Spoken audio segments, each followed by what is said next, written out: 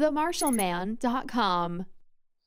Now, the fascia is just a pathway. The conduction of the energy internally inside of yourself is the wheel of the deflamed mind, the mental orb, not the ego. Once you're in the ego, your mental energy is on flame, it's entrapped, in your head. So once your ego mind is active, your mind, your mental energy and body energy are in separation with one another in functionality. So once they separate, the body energy and mind energy, they are in fragmentation. Okay, so you cannot sense your own energy. So that's why to open up your bodies, to release your muscular tension is the first step. The second step is to learn to deflame your mind, and then to modulate this mental energy to confluent with the body energy. And this will sharpen your body sensations, and then you'll have a better chance to feel and sense the energy flow throughout the fascia. There'll be it's a very subtle, you'll be able to sense a very tiny increase of temperature. It's a warmish sensation begin to permeate.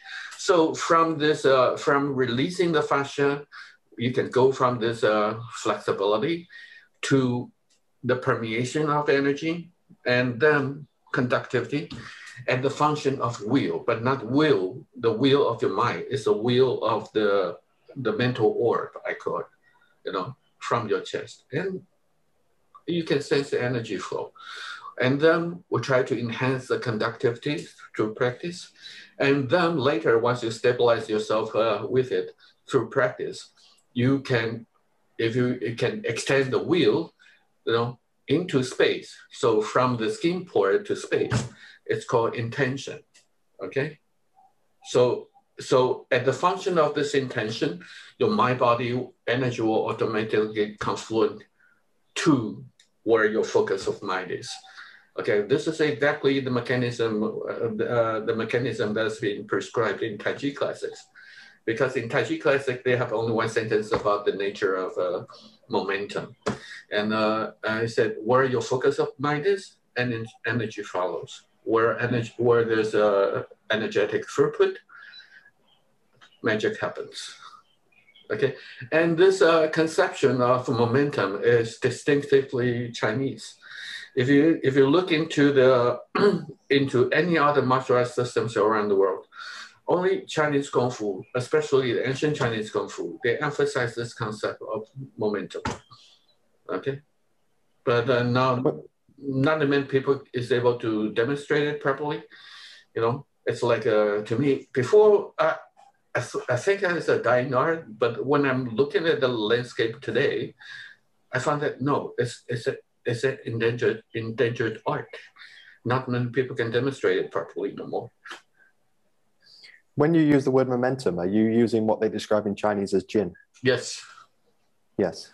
Yes. Okay. Okay. And also you mentioned earlier about the contact point, that one shouldn't get stuck and caught up in the contact point. I mean, what is the importance and relevance of bypassing this contact point as you described? Okay, the contact point, because we humans, so we are no different from the animals, so once you begin from the mind, and when you are engaging in fighting activity, basically every encounter is a question of life and death.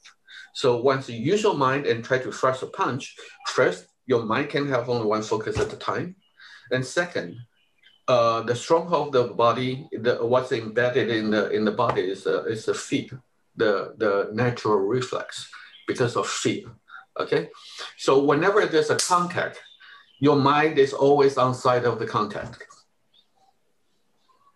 from the ego mind. So it's like okay, the contact point, if we dramatize it like a ball, so I punch it here, my mind is on the contact, and I want to defend myself, my mind is also on the contact, okay, with two bodies with muscle tension and force.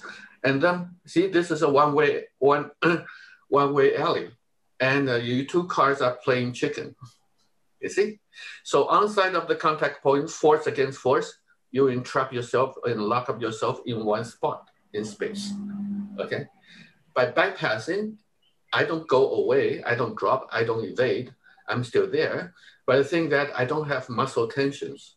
So by touching here, I just activate my fascia tension, balance with his tension, and then I can tap my intent behind this contact point.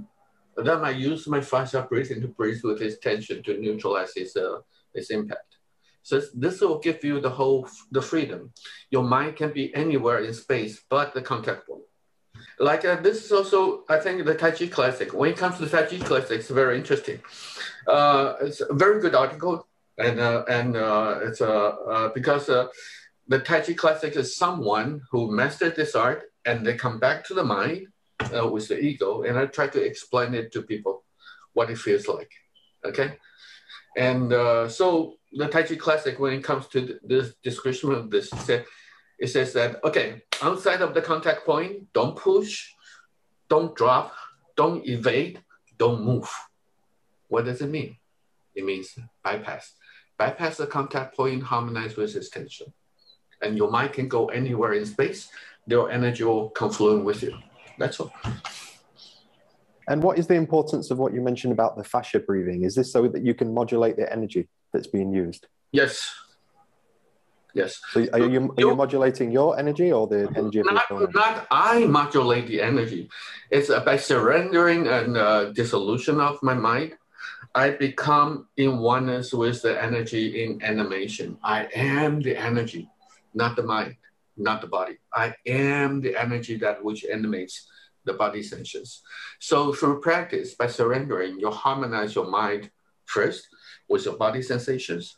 Now, once your body can release the stronghold of the wrong habits of attention, muscular tension, then you begin to sense the energy flow.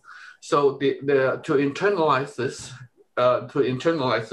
martial art is to harmonize yourself first with your body sensations. Second, go deeper.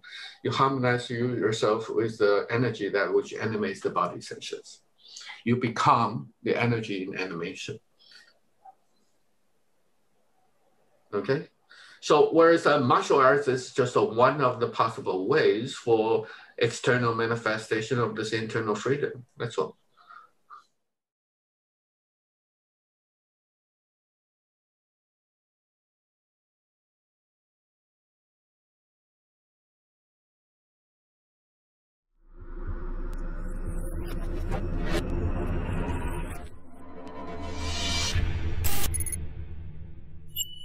themartialman.com